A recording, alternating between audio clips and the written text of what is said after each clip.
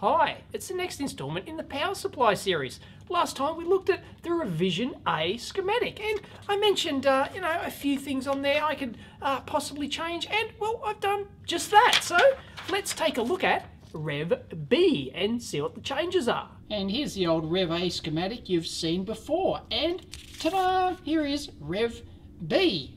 One of the major changes is the formatting of the schematic. Really, this is now an A3 format sheet, because I really was trying to cram a lot of stuff onto this A4 sheet, and I was just able to do it, and I've added a couple of extra chips, so it wasn't really possible to keep that single A4 sheet, and I didn't want to split it up, so I've put it onto an A3. I've made it a bit modular, and there's a few changes, a couple of extra chips, and we'll go through them one by one, see what the changes are and why I did them.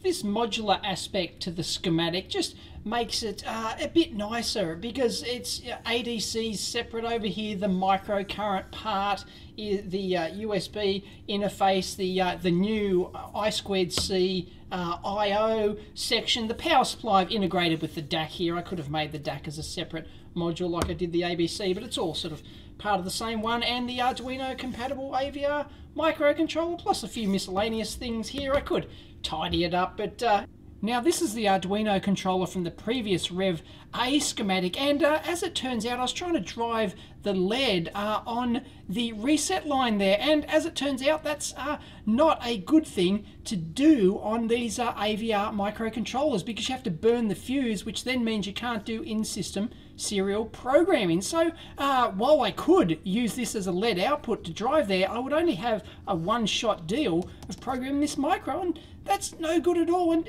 you don't know those things unless you read the detailed parts of the data sheet. So I had to free up that reset pin there, and also I was sharing part of the ISP interface down here with the SPI bus for my ADC and DAC, or the DAC actually. So I decided to change that around, I had to free up that reset pin, and that really started a whole cascade of changes, because as you can see, every single pin was actually used on there. So just the act of freeing up that one pin meant it drove me into various design decisions that forced me into using external I2C I/O devices over here, and we'll take a look at those later. But basically I didn't have enough free pins, but with those external chips dedicated to I/O,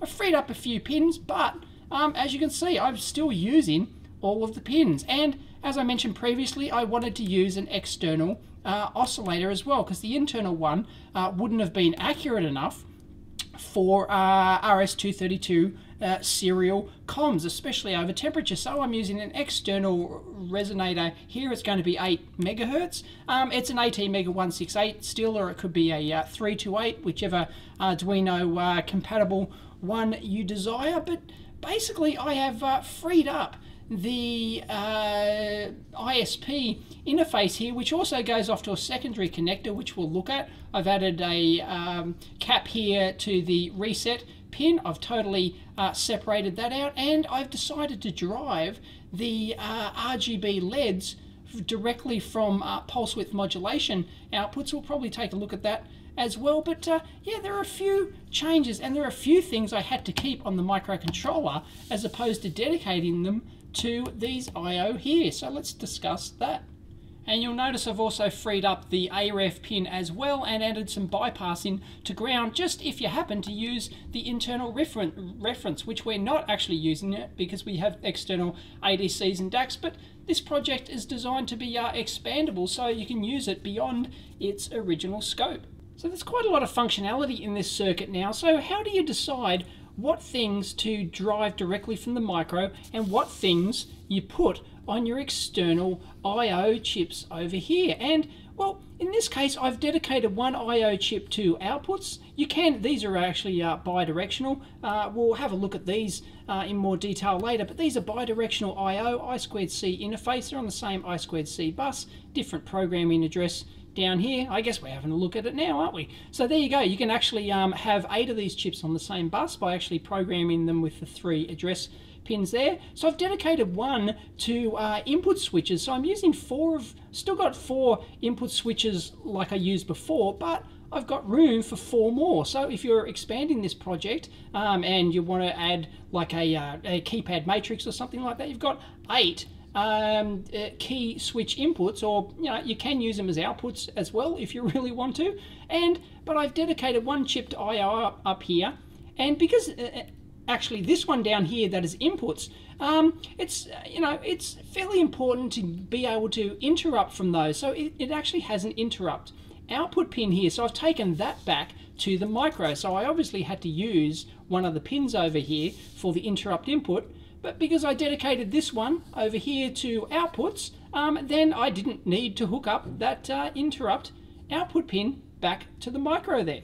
So in terms of these output pins here, which ones have I chosen to actually be on the I2C chip instead of the microcontroller? Well, you have to remember that the I2C chip, once you hook things onto here, you lose some capability like pulse width modulation and things like that. You can still do it, but you've got to do it via the I2C bus. It doesn't have any internal hardware capability to do PWM or other fast stuff like that. So really, you only want to put your non-critical output signals on here, and that's exactly what I've done. I've put the ADC chip select over here, the DAC chip select. I've put the range I/O, which actually selects the microcurrent range up here. So that's, that only switches once every blue moon.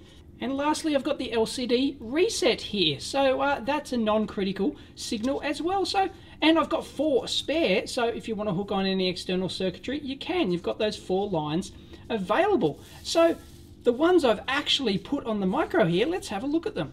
Now, of course, the fast stuff like the SPI interface, you want to put directly on your micro, even though I'm not using the internal hardware SPI capability, which is actually multiplexed onto these ISP pins, which I wanted to free up. So I'm not using the hardware SPI interface. I'm using just a regular I/O. So I'm just going to what's called bit bang the SPI interface, but that's no problems at all. But you want it, but because you want that to be reasonably fast, you're always sampling that ADC and DAC via the, you might sample it at 1 kilohertz or a couple hundred hertz or something. You're always doing it via that. So if you put it on the I2C interface, there's just overhead there you don't want. So sure enough, I've got the SPI D in there, which is the data comes from the ADC data out, and the data in, which goes to both the DAC and the ADC, and then the data output from the ADC there, and the interrupt input coming from the I2C device, and there's the SPI clock as well. So that's the SPI interface. That interrupt reset pin has nothing to do with it. So it's only those 3 pins there, data and clock, and the chip select is a little bit slower. So I decided to put those over to the I2C because some of the other pins I have to dedicate onto here. Like there's the I2C bus. I'm using the internal I2C inside here. See, SDA and SCL there. SDA and SCL here. That means I'm using the internal hardware I2C interface, and you want to do that. I don't want to have to bit bang that one as well. I've got the reset pin totally separate, and I've also got the serial, the hardware UART output as well. And once again, you can tell it's a hardware device because the pin label is RXD and TXD. There's a hardware UART inside there, so we're using that, and they go off to a generic I/O connector, or just a header connector we can use for serial expansion. And these are rotary encoders. Once again, I've got the 4 signals A and B phase coming from the 2 rotary encoders down here, and I could have put those on an I2C input, but I would have had to put it on this one here, which actually had the interrupts coming back, because you want to be able to interrupt when you turn the actual knob. So it just didn't work out just the way I configured these chips. So it was better to put those directly onto the microcontroller pins here. And the good thing about the AVR, or a lot of good modern microcontrollers will have this, but they will have interrupt capability on all the pins. And you can see it there, PC interrupt, 18 and so forth, so 19, 20, so almost virtually every pin has interrupt capability. So we've got interrupt capability on those 4 rotary encoder inputs there. Now, before I had just one LED for indication, but I decided, oh, what the hell, I'll gild the lily again, and I'll use the RGB backlight capability in my LCD displays. So why not drive them with the pulse width modulator, and then you can vary the brightness of those 3 RGB LEDs. So once again, you can't put PWM on the output of your I2C here. It's just not going to be pretty. It's not going to work. You're better off using the internal PWM capability of this device. And here's the 3 here, L, B, LG, and LR. So they're the red, green, and blue, and they're connected through to the pins which have OC, or an output compare module, OC B and OCOA. So you have to make sure you get these on the right pins, otherwise you won't be able to use the internal PWM capability, which uses the output compare module. You have to go into and look at the AVR data sheet if you want to understand how all that sort of works, but PWM uses the output compare module. So there's only a few pins available. I think there's only 5 or 6 total on this device, so you have to connect those LEDs through to those pins with OC capability. And then the entire AVR ISP capability, including the select pin SS there, goes up to an expansion, or I've got a couple of expansion connectors up here. So that's my generic serial interface connector, which you can hook up to probably Ethernet, RS-232, isolated RS-232, USB, wireless, whatever you want to do, some sort of Zigbee module or something, you can hook it up, and it's got full capability to interface through to the SPI bus. And why not, while I'm at it, make that compatible with those FTDI Arduino serial programming boards. So not only can you program the Arduino, not only program the micro through the regular ISP interface, but you can do it through the TX and RX pins, which use the internal bootloader in the AVR micro. So these are the bottom 5 pins here, 10 through to 6 there, are the same pin out as the FTDI, those generic FTDI boards you can buy for $5 or $10 or something like that. So there's a couple of ways that you can program this board. And as you can see, I've thrown on the other SPI pins up there, as well as the RS-232 hardware UART, the reset pin for good measure, just in case you need that for some reason. I needed to fill up an extra pin. I was going to put 5 volts on that connector, but on the layout of the board, it wasn't that great. It was like the last pin I wanted to connect, and it was just, I don't know, it was just in the middle of nowhere, and I couldn't get it through. It was a pain in the butt, so I decided, nah, bugger it, I'll put the reset pin anyway. And this extra I/O one over here is for the key switches. My 4 switches are already hooked onto there, but you can hook on your own, or you can use them for I/O or anything you want. And that has 3.3 volts and ground as well. So and this has 3.3 volts as well, so you can power external boards straight from those I/O connectors. And why not? Just for good measure, I've added an I2C bus expansion, just a 4-pin SIL header there that has SDA and SCL and power and ground. So if you want to hook on other I2C devices, you can do that. And when it comes to choosing one of these I2C serial expansion IOs, once again I did the parametric search on DigiKey, and pretty much for a DIP device I wanted, and microchip came up again. It's the MCP 23008, and it's just an SPI interface. It's got programmable address lines and 8 user definable input and output lines. You can software configure them. You send data through and you set them up first, and then you can use them as I/O, just like on a regular microcontroller. It's great. As I mentioned, it's got an interrupt output capability. You can actually reset the things if you need to. and power and ground, and that's it. And they're pretty cheap. They're only like $1.20 in one-off, or less than 80 cents in volume. So pretty much a no-brainer in terms of choosing these devices. As for the microcurrent circuit here, it's the same as before, except I have changed the gain. It was 200 before. I've now upped it to 500 so that I can get 1 microamp bit resolution for a 12-bit converter, and that was just nicer than 2.5 microamps. I like that nice round number so that your ADC can read each bit equals 1 microamp.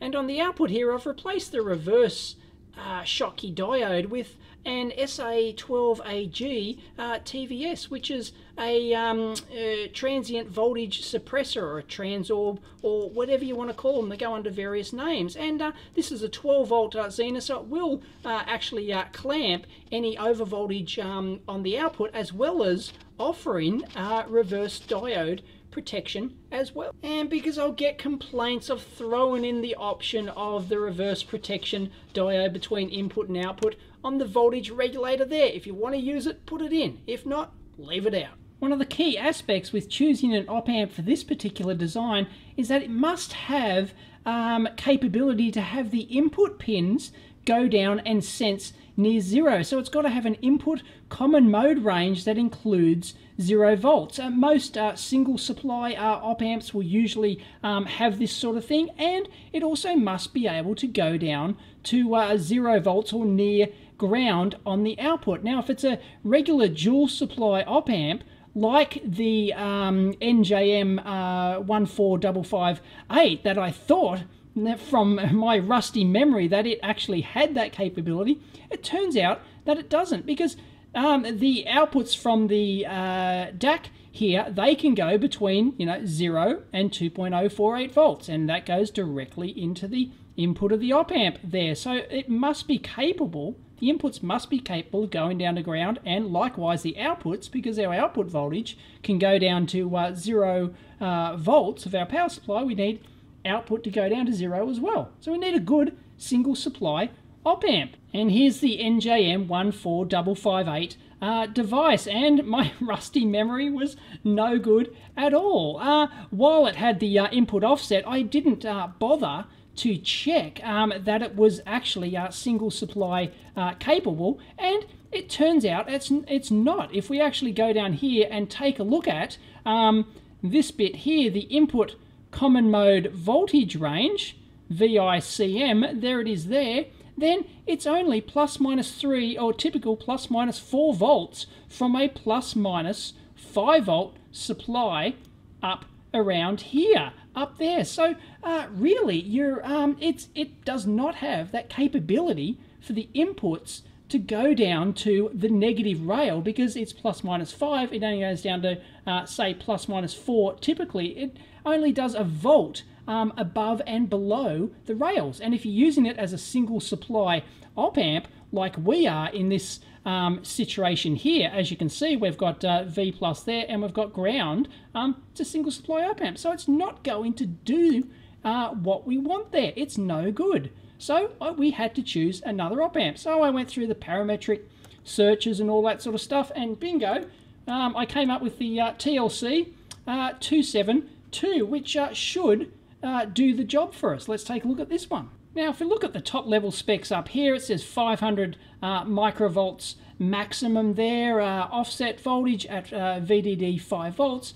Great. It looks pretty stable. Its power supply capability, very important, 3 volts to 16 volts, so that's our maximum input. That covers our maximum and minimum input range, no problems at all. And bingo, single supply operation. When it says that, then you know that you're in with the shot of this thing having, the output is going to sense ground, and it's going to go to ground on the output as well. And it says, look at this, common mode input voltage range extends below the negative rail. So your inputs can not only go to 0, they can go a little bit negative as well. And some op-amps have that capability. We don't really need it here, but if you need that sort of capability, then this thing can do it. And this chip actually has 4 different grades available, and the different grades determine what the maximum output offset voltage is. So it says here for output offset grades are available from the C and I suffixes, ranging from the low cost TLC 272 with no letters afterwards, which is 10 millivolts. Not suitable for us, we want better than 10 millivolts, to the high precision TLC 277, which does 500 microvolts. Well, let's take a look at the various devices and see which one we need to choose. And by the way, here's that bell-shaped characteristic curve of the input offset voltage, plus minus 400 microvolts there for the high precision TLC 277. So that's what you can typically expect. Most are going to appear, in fact, in their batch testing there, most appeared in the center here, which is slightly offset from 0. It's offset by about 150 microvolts or 200 microvolts or thereabouts on the positive side. But that's the sort of spread that you can expect if you're really going for some sort of really high precision application. That's where they can fall. Your chances of getting one right out here, right at the spec windows, is quite small, but odds are the bulk are going to sort of fall within that margin in there. And here you go. This is the table which shows the different offset voltages for the different part numbers from the very high precision TLC 277 CP. So it's not the 272, it's the 277. And that's 500 microvolts up there. So let's take a look, and it's available in plastic dip as well. So really, you know, ideally we'd want that 500 microvolts one, but the 277 is quite expensive compared to the 272. So let's see if the 272 in the B grade there, you see how it's got the B after the letter, there's A, C and B, they're kind of out of order. It's weird, you would think that the A would be 10 millivolts, the B would be 5 and the C might be 2 millivolts, or the other way around, but no, they've sort of got them all muddled up. Who knows what they were thinking there when they actually did that. Maybe it was an afterthought. They did A and B and then they decided, we'll do a real cheap, crappy C version as well, and just muddied the waters. Anyway, that's from a temperature range of 0 to 70. We're not going to need that full range, so let's go check out the temperature specs of this thing, because this is going to be a maximum. See? VIO max. So let's check out what a typical value is. And here's the internal circuitry, and you'll notice that yes, it's actually CMOS. It uses MOSFETs instead of traditional bipolar transistors, and this is using the LIN CMOS process, which is a silicon gate proprietary Texas Instruments one, but this is a CMOS device. And the advantage of using a CMOS device instead of a more traditional BJT type device is that generally they're going to be much lower power, they're going to be single supply, you know, input rail to rail, input to output, things like that. So sort of CMOS devices are in general going to be a better choice for an application that we're doing here. There's something else interesting in the data sheet. You can see the layout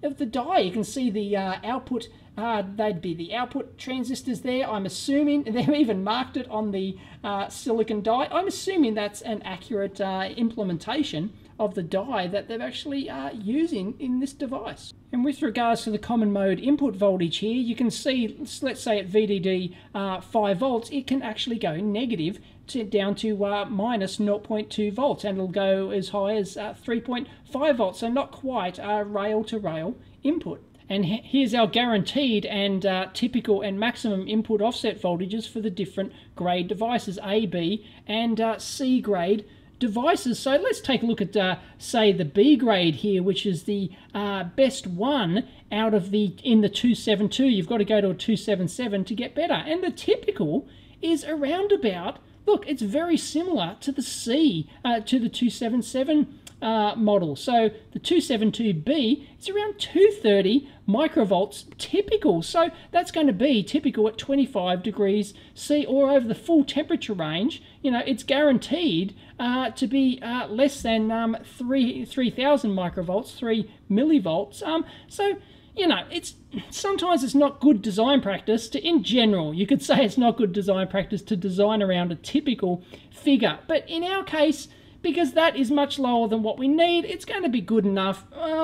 Don't want to, you know, spend the extra money for the TLC 277. It's like 2 or 3 times the price or something. It's not like 10 or 20% extra. There's a significant price jump between that device and that device. So Really, you know, and there's a big jump between the B version and the next best, which is the A version here, 230 microvolts typical, offset at 25 to 0.9, so that's a big jump there. So, you know, you probably could get away with the A version, but the B version is probably the go, I think. And as for power consumption of the device, for 2 amplifiers, a total of, you know, at 25 degrees, 1.4 milliamps maximum for both amplifiers. It's not the lowest power device on the market, but it's good enough for our purposes. And if you look at VOL here, the low level output voltage, if you drive the input at minus 100 millivolts, the output will actually go down to 0 typically. That's a typical figure, or a maximum of 50 millivolts. Well, I think we're going to get, you know, it's going to be a lot better than 50, I think. But technically, if you're designing around maximum variation specs and it's critical, then you'd have to take that 50 millivolts into account, and in theory it won't get down to 0 volts output. But you know, we don't care if our power supply can only get down to 50 millivolts output. Whoop-de-doo.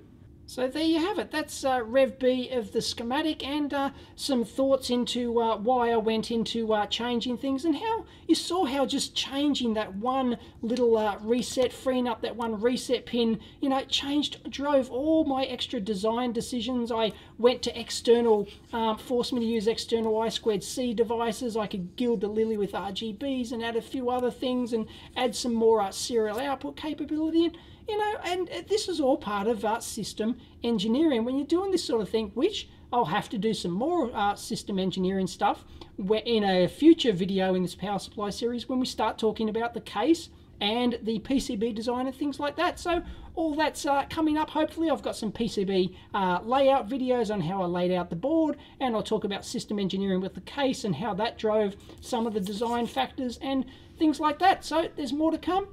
If you want the PDF of this schematic, just go to the blog website and it'll be there for download. So I'll catch you next time.